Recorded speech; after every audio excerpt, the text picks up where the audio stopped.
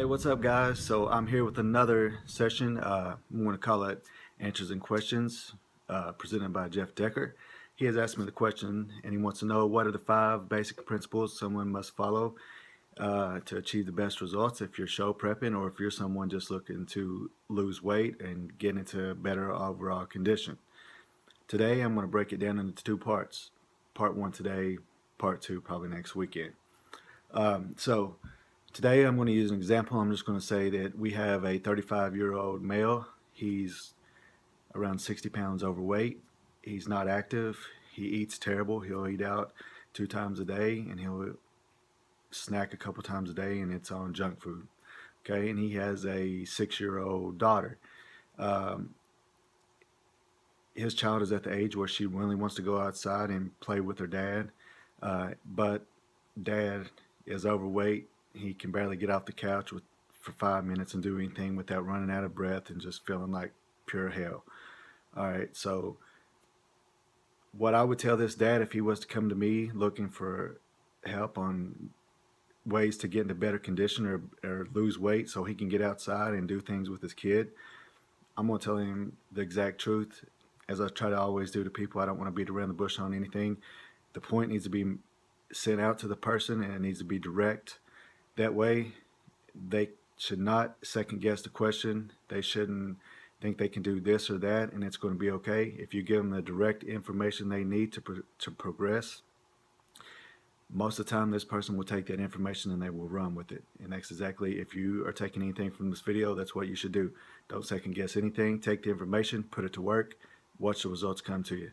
So, with that said, this dad, as I told you, he don't do anything. He'll go to work, he'll come home, he'll sit on the couch, he'll drink beers, he'll eat junk food, and he'll watch TV all night long while his kid plays by herself.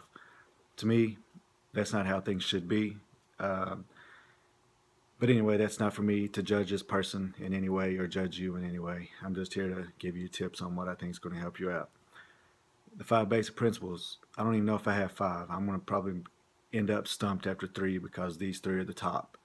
All right, so 1, this dad is not active at all, as I mentioned. So the first thing he can do is just make an attempt to get outside with his kid, make an attempt to play with his kid, whatever it may be. It's definitely beating the hell out of sitting on the couch after he gets off work and watching TV for 45 hours or longer and then going to bed.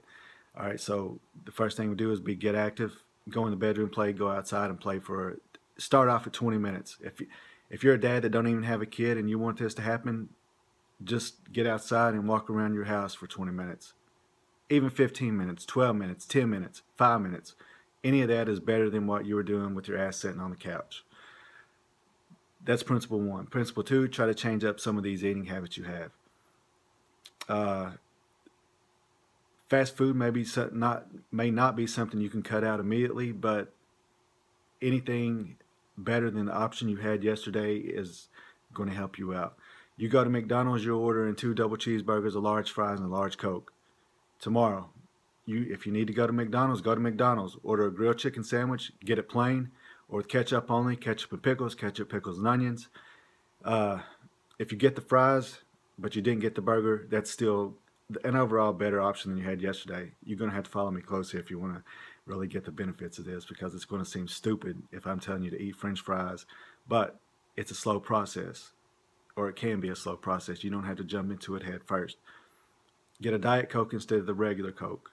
If you get sweet tea, get unsweet iced tea. Add you some Splenda to it. Add you sweet and low, whatever it may be. Get it to the point to where you like it, but still you're avoiding all that sugar.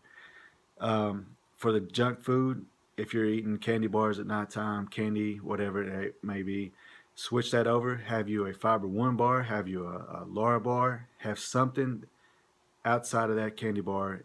And again, it's just an overall better option than you had yesterday. These small changes will help you progress. They will start to bring your weight down.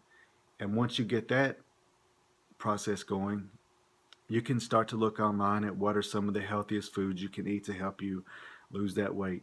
There's plenty of forums out there. There's bodybuilding.com. If you want to pay a trainer to write you out a complete program. There's trainers out there. That's exactly what I do. I'm not pushing this on you saying that I'm going to be your trainer. I want to help you do this. I will help you do this. Uh, I'd like to help anyone out that's looking to really change their way of living. Um, but I do have, I do charge, but I'm just telling you right now from the get go that if you just want to get some basic tips, it's out there. A lot of good information out there, but a lot of false information out there too. So if you're looking for an overall meal plan of what you should follow, if it's probably, I'll go back to this again, it's probably still going to benefit you just based on how you were eating before.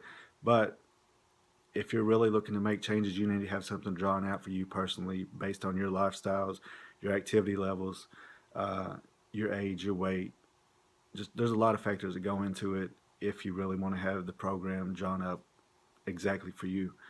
The third, I'm going to say water intake. Water intake, a lot of people don't take in consideration what water can do for you. Uh, most people don't even drink 10 to 12 ounces a day, which is ridiculously low. Um, I tell everyone shoot for a gallon a day. A gallon a day, if you're just starting out, it's going to seem insane and drastic. It's going to overwhelm you. Uh, if you're at 20 ounces a day, start out with a quarter gallon a day.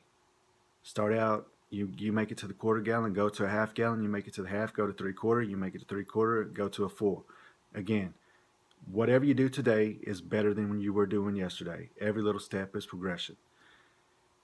Step 4, I'm going to say rest, or principle 4, I'll say is rest.